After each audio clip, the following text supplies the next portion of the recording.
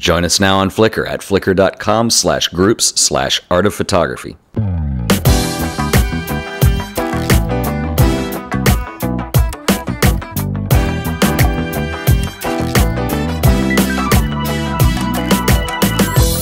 Hey everybody, welcome back to another episode of The Art of Photography. My name is Ted Forbes. Today we're talking about white balance. But before we get going on that, I got two announcements I want to make.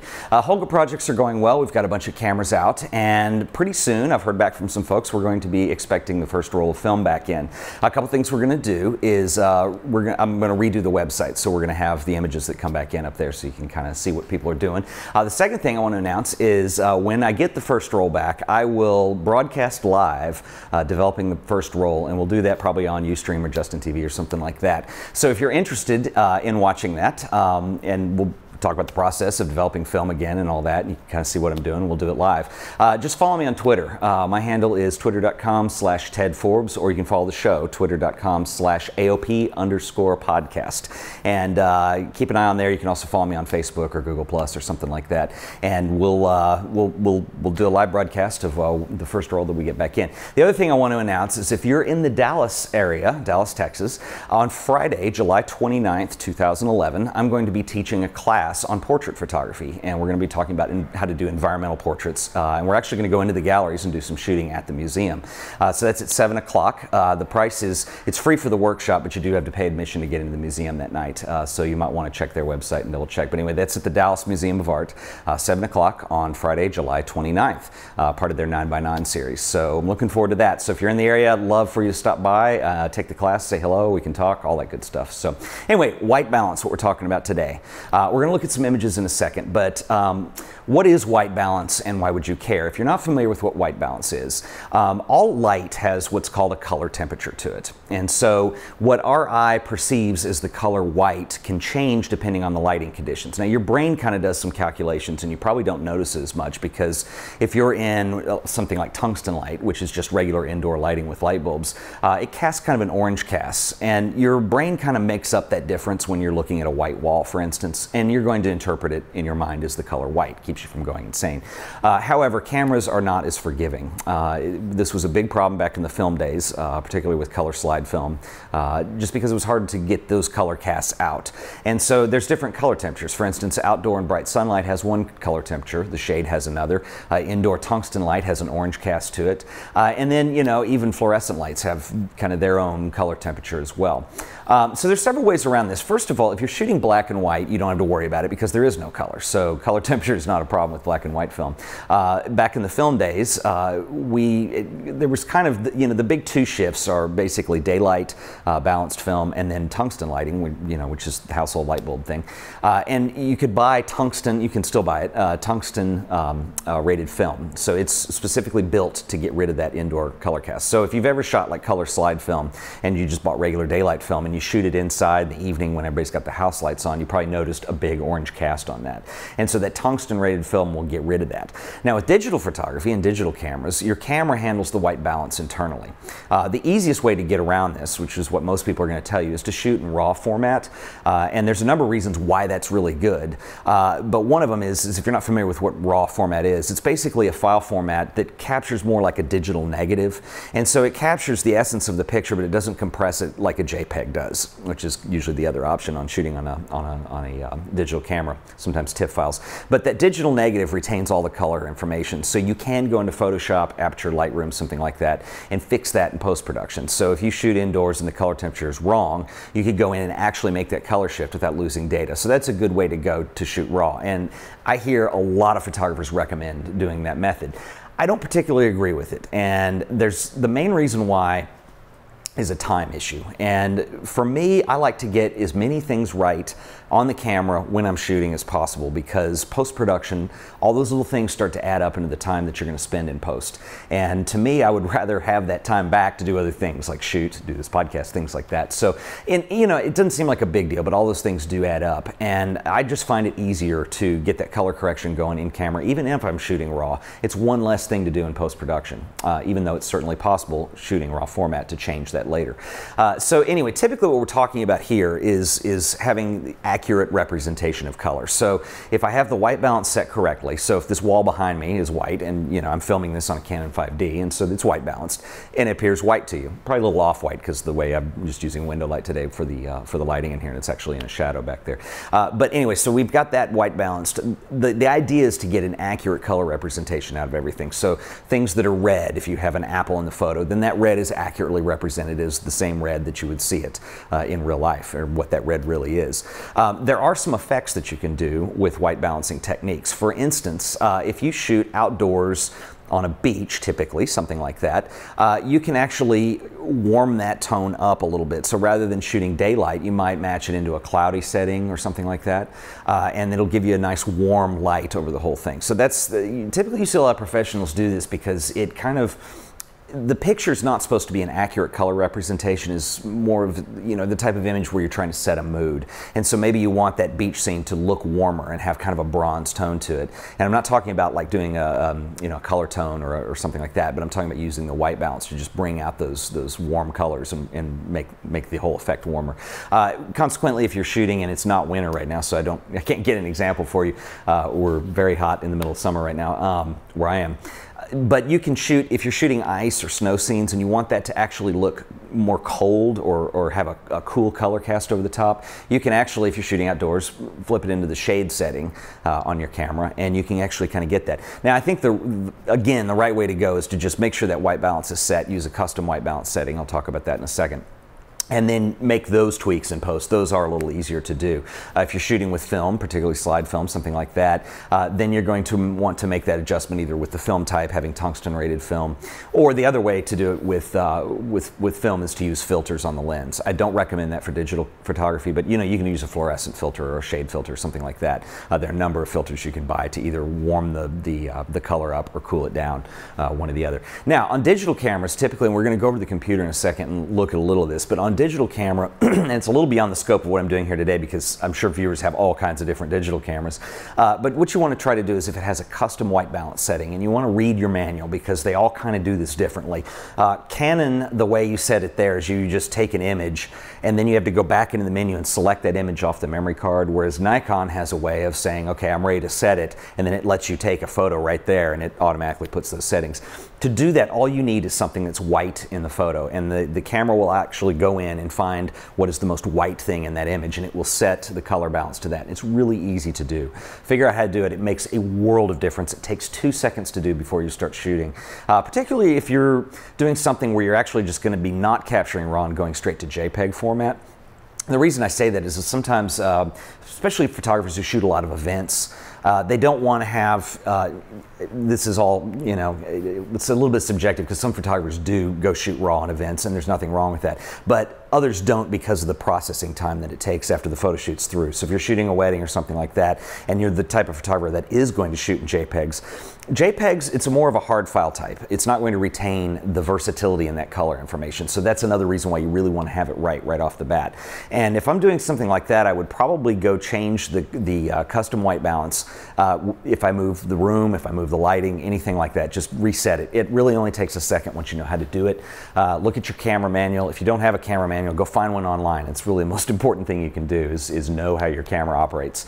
I don't have the time here or the support to be able to go through every camera manufacturer and show you how to do that, but go figure it out. It is easy, and custom white balancing is the way to go. Now, what I want to do is we're going to go over to the computer, we're going to check out a couple images, and I'm going to show you how we can play with the white balance to achieve different effects and different, you know, you can kind of see what's going on there. So come on over, let's take a look.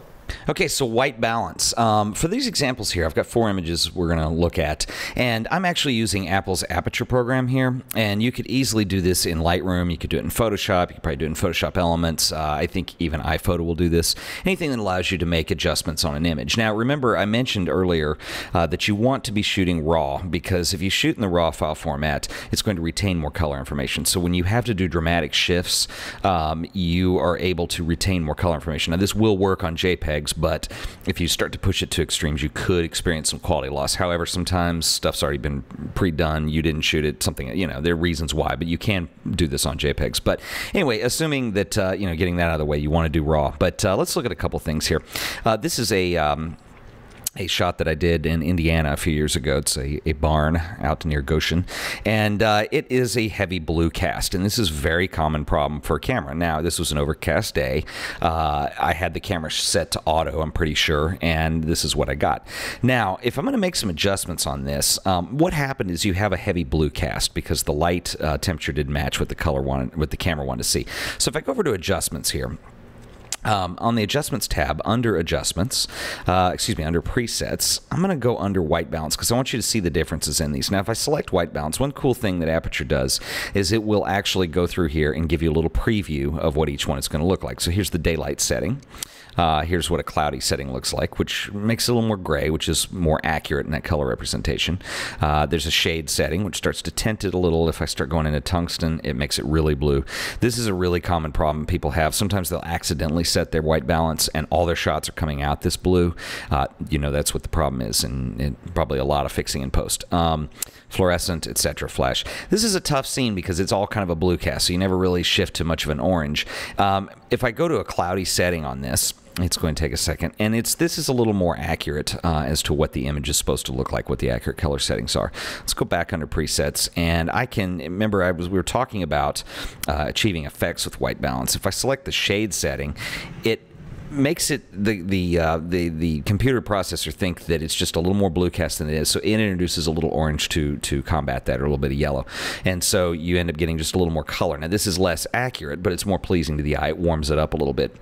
If you want to get super accurate, typically what you'll want to do is over back on the white balance tab, and most applications have a little eyedropper tool near the white balance. And what this does is if you select this and come over to the image, it gives me a little loop down here, and it wants me to select a neutral gray in this image. And you can select a white, you can select a neutral gray, something like that.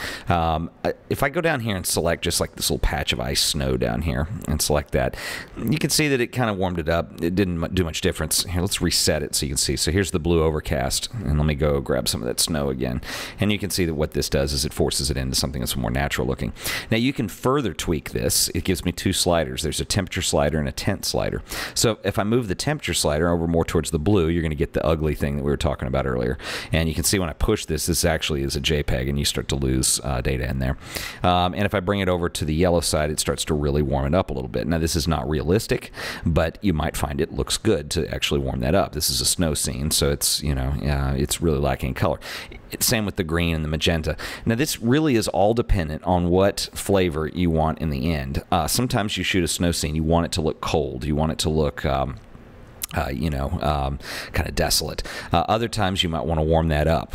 So it just depends. That's where the aesthetic, the art of it comes in, and what you as a photographer want to get out of that image. But that's basically how you're going to correct white balance on things. Let's look at another example here. These heads I shot at the Louvre in Paris, and the camera did a pretty good job. I may have did a custom white balance on here. I honestly don't remember. But again, if I move this blue slider, you start to get the tint. And this is actually a tough shot because there was a window near here. So you're getting two different colors of light. And it's not so bad in this photo, but sometimes it can really be bad. And this is kind of what naturally it'll look like. And you can see that on these heads, there's a blue tint to them from the outdoor light, and the tungsten light is what the camera may have tried to go for, something like that. Again, what I want to do is I'm going to go through here. Let's grab the eyedropper, pick a neutral gray. Actually, I'm going to go for a white. I'm going to go for a white on this label down here, and if I select that, then it brings it down. This is a little bit warm. I can cool it back if I mess with the temperature a little bit, and I bring the degrees up in Kelvin. Now, if I start going too blue, I start seeing that outdoor light reflect in the head. So this would be a really tough image to get exactly color corrected, but I can warm it up if I go the other way. You might find that something like this is interesting if I really make this warm. Consequently, you could also make it really cool. It's all up to you. This is how you would use white balance to kind of interpret the color in the image. And this is, like I said, it's all completely subjective, and unless you're going for something that's supposed to be an accurate color representation. So if you're reproducing artwork or something like that, that's when you want color charts and things so you have a point of reference in there. But that's basically how you do it. Another gray overcast shot. If I bring the eyedropper down here, I'll grab some of the snow down here and warmed it up just a little bit. That was fairly close. It's overcast, so there's not a lot of color there. But I could warm this up and by just bringing the temperature slider over towards the yellow a little bit. Maybe I'll bring a little magenta in there too. And it is not an accurate representation of the real color anymore, but it does warm it up and create some interest. And this is, you know, this is up to you as an artist. Probably what I would do is it's kind of it's an interesting cast, but probably what I would do is bring the levels in, bring the blacks in, crush them, and create a lot more contrast in this image. And then that looks to me a little cooler with that kind of color cast that goes over the top. So again, you would play with this in with, you know, your normal workflow of adjusting levels, highlights, shadows, things like that. So we'll look at one more here. This is an interesting shot because this is sunrise in Indiana again. And, you know, the sun was just barely coming up. It's early in the morning. I woke up and thought, wow, what a great sunrise, and tried to capture it. Not a great shot in the world, but I thought it was cool at the time. And again, this is a weird one because you kind of have a split lighting colors here, because you've got this really bright orange coming up with the sun, but I shot this, I was kind of in the shade from some of these trees. Anyway, it's kind of strange, and sometimes you'll run across that. These are tough situations to overcome. This image doesn't look so bad because it has a sunset, which is supposed to be really colorful anyway. But at times, if you're shooting somewhere like indoors with a big window, so you have tungsten light and outdoor light, those can be really hard to fix. And generally speaking, I would, if it's a setup studio type situation with a shot, I would try to fix that before I went on. Anyway, same thing. We can go in here and grab some of the snow for a neutral gray. And yeah, it warmed up the snow in the homes down here just a little bit. And that, you know, it's minor differences here, but let me reset that so you can see the difference. If you look down here, kind of in the bottom of the image, where you see these two houses in the street. When I reset that image, it goes a little colder. You know, a little more greens in there almost. So again, I can do that. You can also accentuate this if I really wanted to warm it up some. It starts becoming false color at that point. To me, it makes the sunset look really good, but it loses the cold feeling of this being in winter. So I would probably bring it back the other way and make this a little bit colder. So it's like you're almost bringing the shade setting in here almost, you know, as far as the color temperature goes.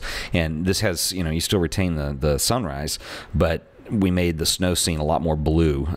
Another thing I might do on something like this is bring the midtones around, so I make just the highlights darker so they're not as accentuated. We can actually go into shadows and highlights, and I can, I'm not going to bring them back. We want to reduce them.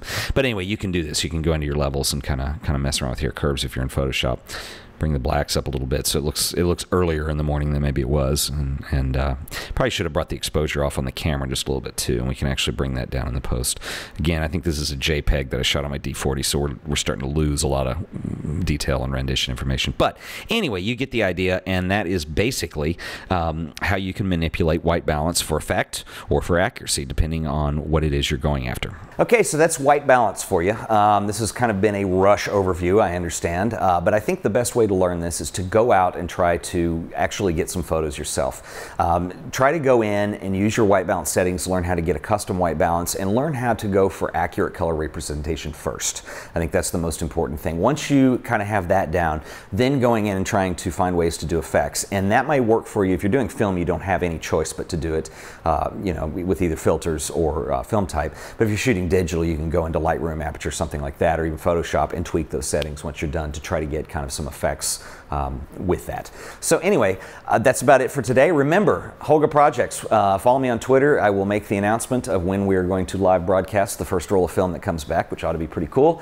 And also remember the workshop. So if you were in Dallas, July 29th, 2011, 7:00 p.m. at the Dallas Museum of Art, just go to the visitor services desk. They'll tell you where to go. It is free. You do have to pay admission to get in the museum that night though, but I am teaching the environmental portraits class. So we're actually going to look at some cool stuff. We're going to look at some work, Arnold Newman, people like that who did these kind of environmental type portraits. Then we're going to go into the galleries and kind of you know, work on some of our own using the art that's there. So it ought to be a lot of fun. Once again, this has been The Art of Photography, and thank you for watching.